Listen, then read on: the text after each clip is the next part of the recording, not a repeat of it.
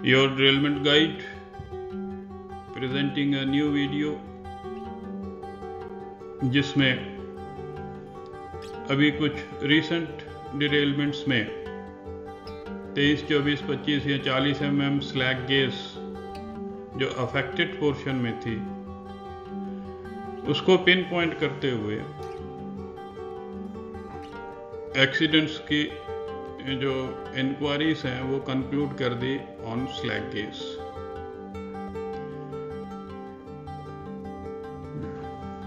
तो उस चीज को आइए हम देखते हैं कि अकॉर्डिंग टू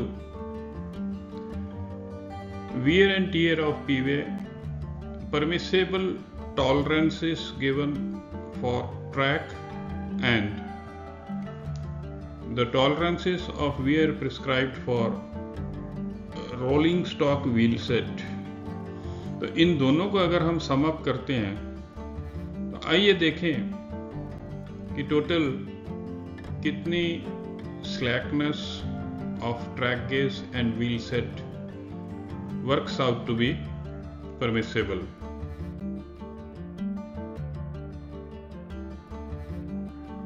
ये हमारा ट्रैक स्लैग गेज के कारण गेज नीचे गिर गया।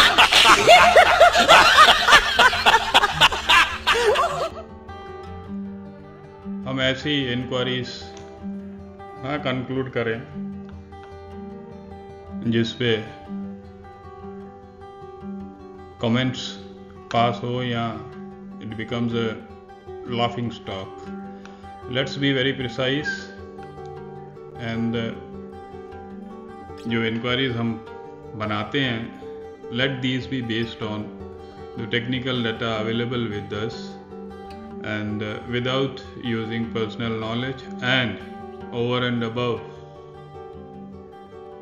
we should get ourselves out of departmental prejudice।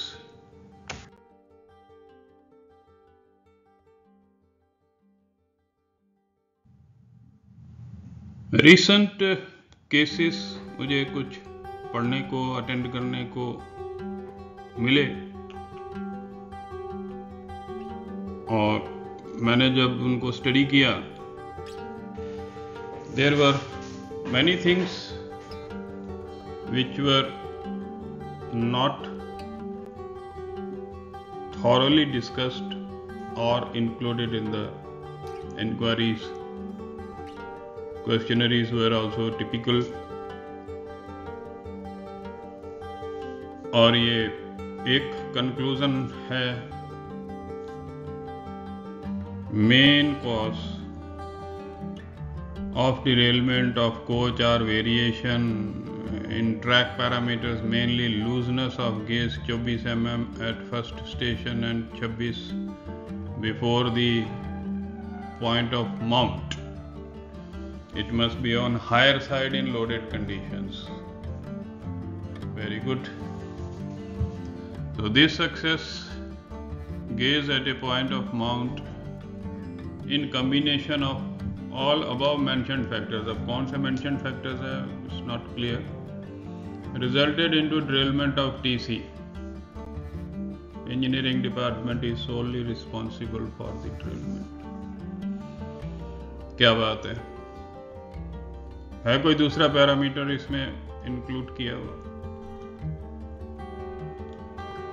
और एक केस देखते हैं अभी इसी साल का करंट वाला ही है। Slag rail gauge of 49 and 34 mm at 3 meter and 6 meter before POD respectively were observed। Loose PWay fitting could have, we are not sure, not at all sure, aggravated the slab case. Grazing mark of tread of wheel started on railhead 9 meters before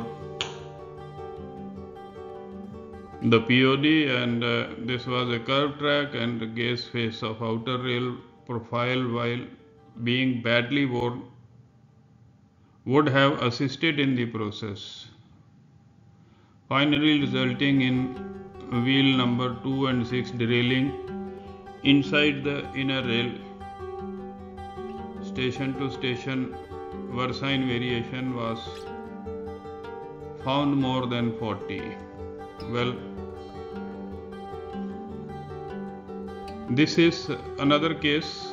Both the cases are of curve only, but then everything has been tended to put on slack gauge. अब ये एक wheel है जो inside में है, और ये अगर हम ध्यान से इसको देखें तो ये इसने इतनी के भर रेल को ठेला हुआ है, और सेम ट्रॉली का ये व्हील ऑन ट्रैक है। सो यहाँ क्या बोल रहे हैं,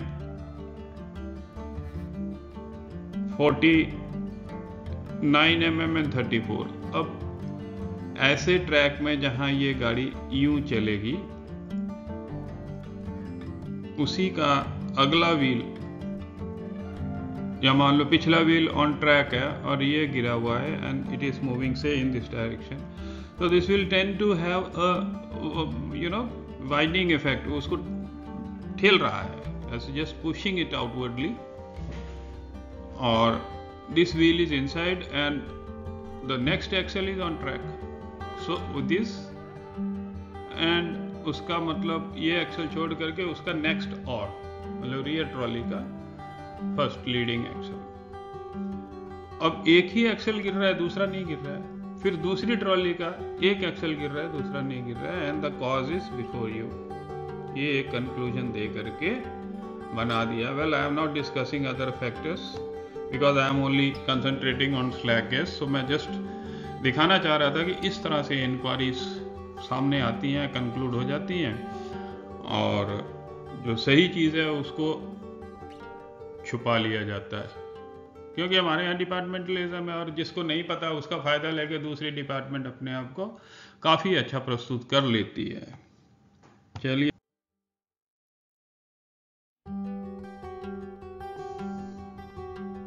well friends, let's have a clear concept about the wheel set parameters,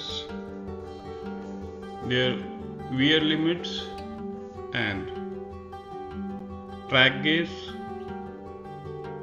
with permitted slackness, with permitted standard play between wheel set and track gauge, the wear on the rail, the wear on the flange।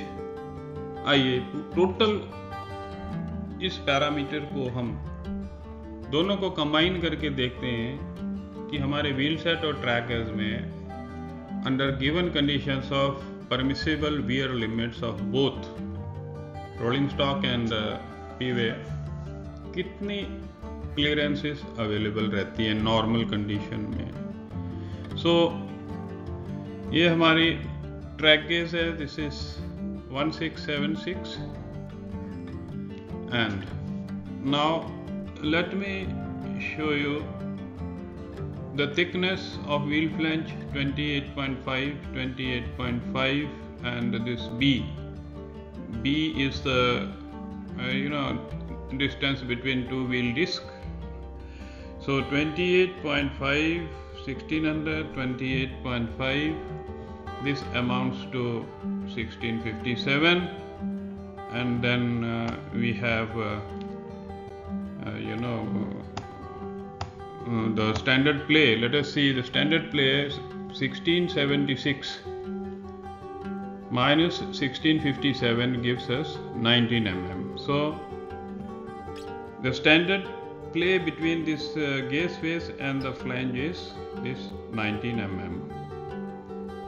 अब आगे चलते हैं। अब minimum flange thickness 16, ये 28 wear out होकर के 16 is the limit, तो इधर भी 16, तो कितनी रहेगी 12.5 इंटू 2 25 mm। मान लो ये 16 mm तक आ गया, ये भी 16 तक आ गया है, तो ये जो 19 mm के साथ ये 25 ऐड हो जाएगी, क्योंकि ये तो वोर्न आउट हो गया। So now this 19 plus 25 ये प्ले आ गई स्टैंडर्ड से। अब ये वोर्न आउट पे मान लो फ्लेंज वोर्न आउट हो गए तो ये 25 mm एडिशनल प्ले आ गई, राइट। नेक्स्ट, अब हमने देखिए 27 mm है, but I have taken only 20 mm as per para 525। अब आप जोड़ते जाइए। अब लेटरल प्ले 8 mm है, ए एंड बी रूट पे, सी एंड डी पे इट इज 10 mm। 1-2 mm मैं नहीं लेता, मैं मिनिमम में चलता हूँ, तो 8 mm ये आ रही। अब इसको मान लीजिए जोड़ लें तो कितने आ गए,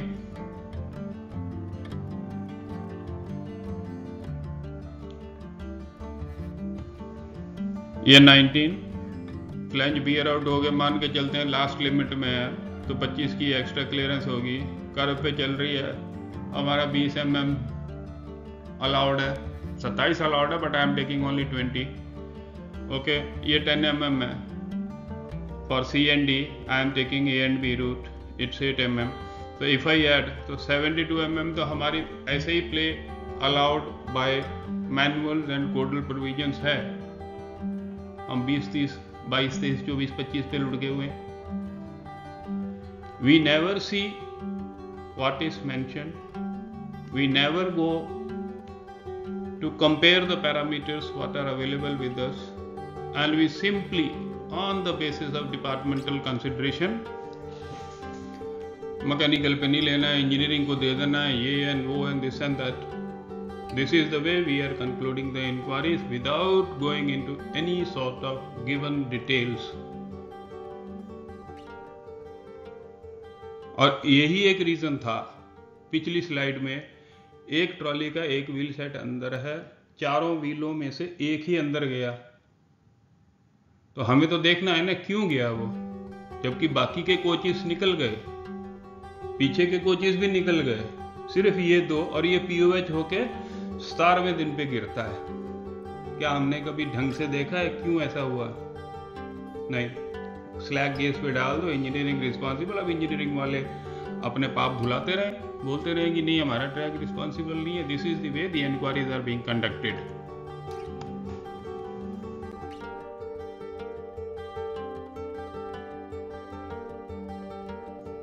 लास्ट में हमने देखा, उसी का हम देखते हैं कि मैनुअल प्रोविजंस की रेफरेंस में दोबारा इसको रिपीट कर लेते हैं। तो track gauge we know it's 1676 millimetre, and then wheel set का अगर दोनों का लेते हैं हम फ्लेंजेस एंड डिस्क डिस्टेंस, तो 1600 प्लस 28.5 इंटू 2, तो ये 1657 आ जाता है। इन दोनों को अगर सब्ट्रैक्ट करें तो स्टैंडर्ड प्ले हमारा 19 mm आ जाता है, मिनिमम फ्लैंज थिकनेस 16 mm तक अलाउड है। एंड देन अगर ये 28.5 से 16 mm कम हो जाए तो हमारे पास फिर जो प्ले अवेलेबल होती है that exceeds two 25 mm, right. Then we have maximum slack gauge permitted is 20 mm. I am not taking para 526 which permits 27 mm. 7 mm यहाँ भी अभी हम छोड़ रहे हैं। Then lateral wear maximum permitted as per para 702 is 8 mm. Rail wear of the rail and in lateral. So this is lateral wear which is 8 mm. So summing up all these, so we get a clearance of 72 mm. This is as per standard provisions taking into account the rail wear and the wheel wear. So 72 is the play available after due wear and tear of rolling stock and track. So let's compare 72 with the 24 and 40 mm. So ऐसा कुछ नहीं है कि that causes a derailment.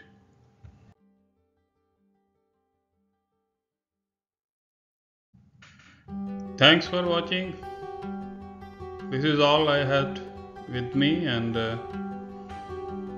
have tried to explain with reference to all provisions given in the manuals.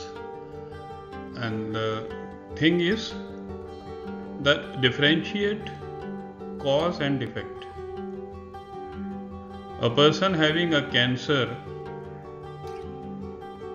if gets knocked down on railway track, so cancer is not the cause. He was carrying cancer as a disease, but the real cause of his demise is knocking down by a train. So please remember, use discernment very wisely. Thank you once again for watching. Keep watching.